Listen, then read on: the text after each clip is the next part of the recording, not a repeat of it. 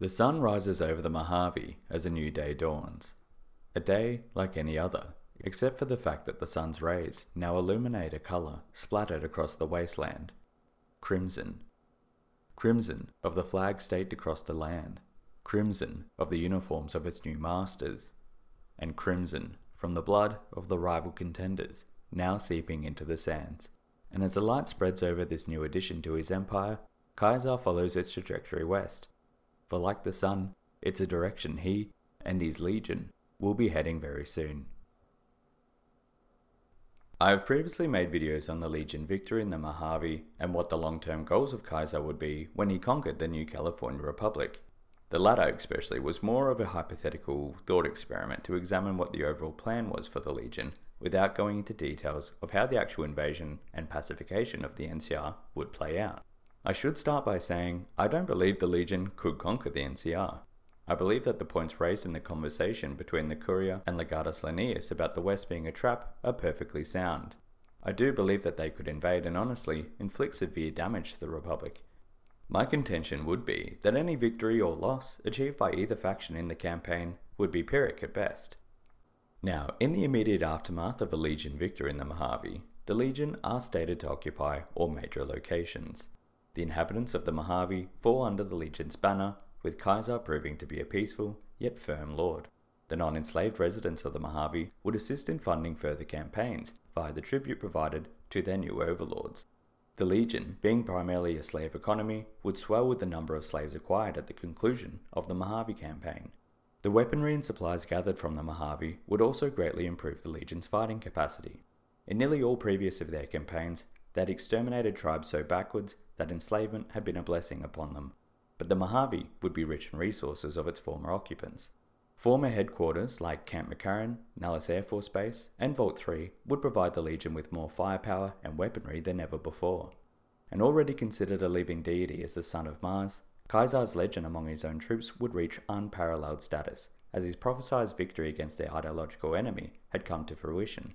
And with the acquisition of a city worthy of becoming the Legion's capital, Kaiser has finally found his Rome.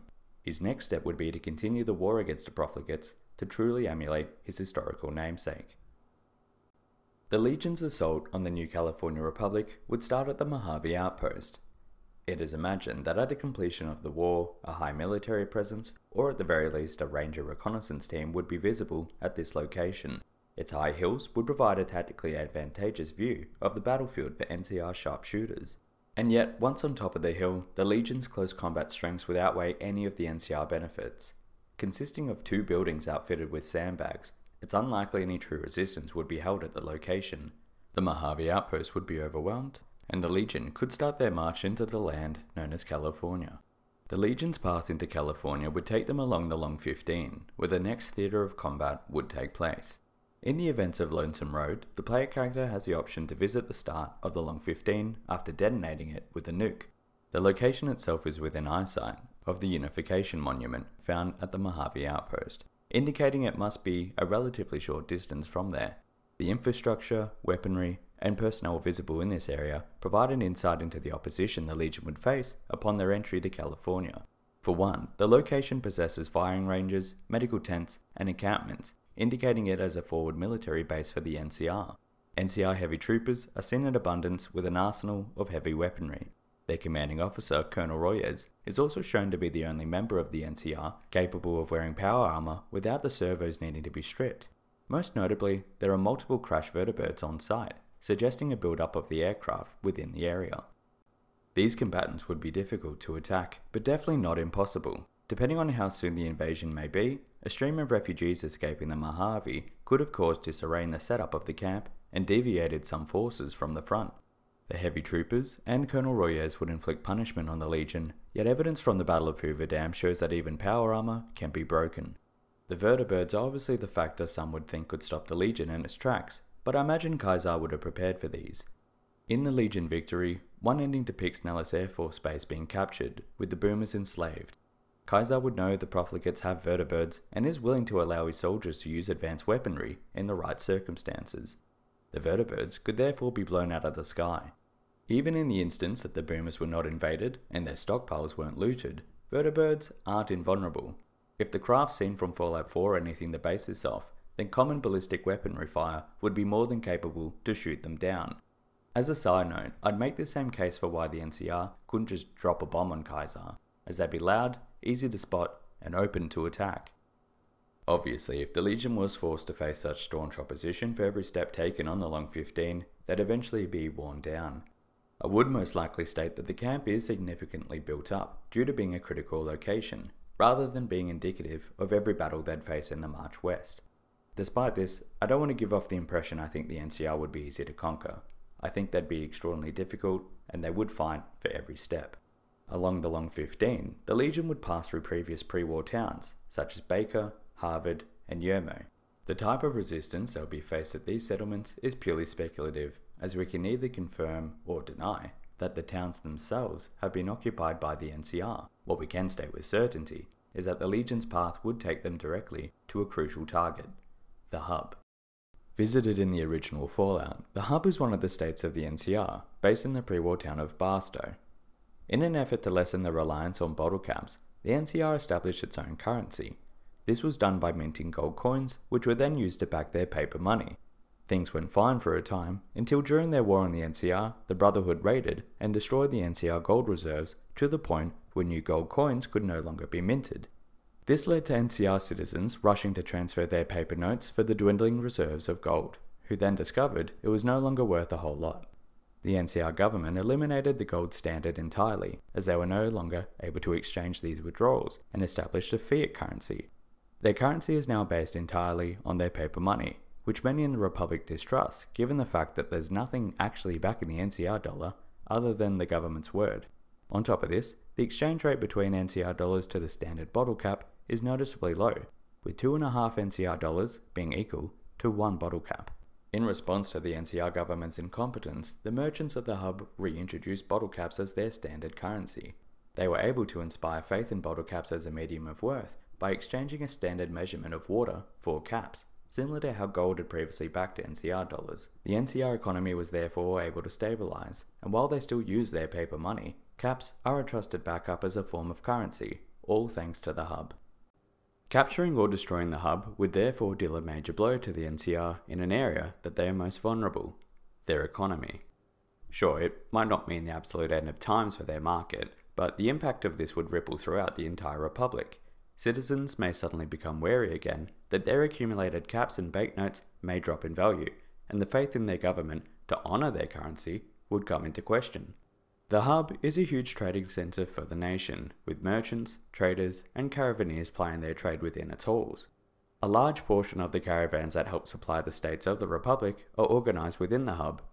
Given the fact that electricity and water now no longer flows from Hoover Dam after the Legion's occupation, disrupting the hub's water merchants would be even more severe to the NCR.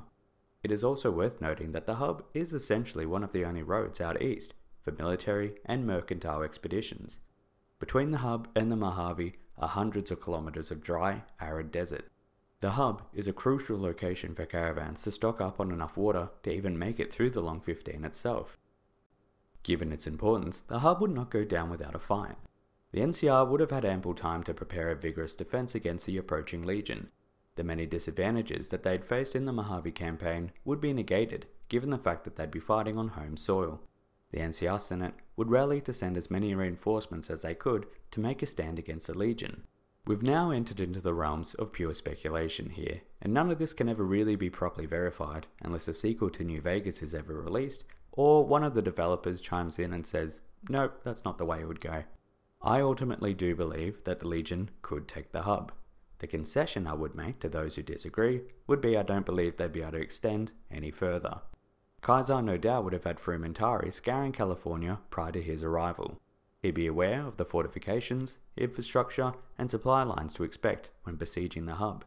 His legionaries would be primed in anticipation for their first real battle out west, with each ready to lay down their lives for the Legion. Crucially, I believe that Kaiser may have even enlisted the secret help of certain disgruntled factions within the hub via his emissaries. Raider gangs are confirmed to still be present in the city, with one powder ganger named Dawes confirming he'd run with the toughest gang in the hub. If Dawes is anything to base these individuals off, they'd be undeniably violent and incredibly anti-NCR. Kaiser could possibly sway them to his cause with lies similar to the ones he told to the Great Khans, that after they eliminate their bureaucratic overlords, they would be free to rule the hub as their own personal fiefdom. If these gangs rose up against the NCR military when the Legion attacked, the battle lines of the NCR would be thrown into disarray. The technology, resources, and forces of the Legion would be the strongest that they'd ever been after their victory in the Mojave. I believe that it would be an almost titanic clash between the two factions, with extreme losses on both sides. And ultimately, even if the Legion did manage to capture the city and repulse the NCR, the momentum of the campaign would grind to a halt, given the loss of life from the battle. The fate of the hub in the face of a Legion victory could go one of two ways.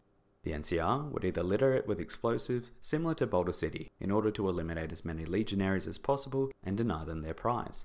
Or the Legion would occupy the city and plunder it for slaves, supplies, and tribute. Yet this is where we enter into the realm of the entire campaign being a Pyrrhic victory. Legatus Linnaeus states at the Battle of Hoover Dam that the Legion is already overextended trying to capture the Mojave. Their troop numbers would be even more critical, given the fact that portions of their forces are occupying the east and the recently captured Mojave.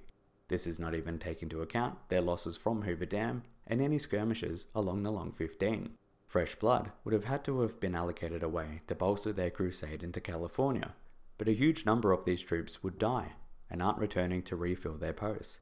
Maybe the Legion could still raid smaller settlements like Junktown, Scrap Heap, or Bullhead City, but any other campaigns against the nearby larger cities of the NCR, such as Dayglow, the Boneyard, or Shady Sands, would end in undeniable defeat. The best option for Kaiser would be to loot the hub, salt the earth, and return back along the Long 15. This would be devastating for the NCR. It may not destroy them entirely, but it would absolutely have long-term effects. The hub was built over the course of 189 years and would not be easily rebuilt after its sacking. This loss of a city that provided financial backing to the nation could also cause NCR citizens to distrust their money again, as previously stated. And unless they discovered new routes, their ability to enforce their claims east would be heavily impacted for the foreseeable future. The problem for the Legion is, I'm not sure Kaiser would turn around. It's doubtful he'd be on the front lines, but I likely imagine he'd be leading the campaign from behind. Kaiser is a man who is consumed by the idea that his victory is preordained, that the NCR Senate mirrors the Roman Senate, and he is Caesar reincarnated. A returning hero, given the fact he was born in the NCR, come to set the profligates free in ways they can't even imagine. But all this starts to come apart when the logistics of the campaign unravel any sense of historical inevitability. If he continues the campaign, he and his legion will die. They'll be caught in the very trap that the bear finds itself within. But if he returns home, his myth dies. Maybe not to his men, or maybe at least not straight away, but definitely within himself. It's important to note that he wasn't born Kaiser. Kaiser is more so a persona that Edward Sallow adopted in response to the horrific environment he found himself in out east. His actions up until this point have been based on the idea that he's building a new and better society. Project director Josh Sawyer had stated that Kaiser essentially exists in a bubble that insulates him from what he and his legion are actually doing. And when the legion returns, with the NCR unconquered, this bubble would burst. Not in the sense that he'd immediately feel guilt for the brutality and terror his nation has inflicted, but on the fact that if the Legion can't conquer the NCR, then what is it all for? He fundamentally believes that in order for the Legion to survive, the NCR needs to be conquered, with the two societies merged via synthesis. Sure, we could argue that the Legion could just return at a later date to continue where they started. However, it had taken them 4 years to recuperate their losses after the first Battle of Hoover Dam. This may take even longer to rejuvenate, given the fact that with the addition of the Mojave, they have a larger territory to oversee. Kaiser also won't live forever, and may not live to see the second invasion of the NCR. With Legatus Linnaeus at the helm, I don't see it really happening at all. Outwardly, Linnaeus has expressed desire to conquer California. However, privately, he states, "When I felt in that struggle, I felt as I saw the map of the West. The West is a trap.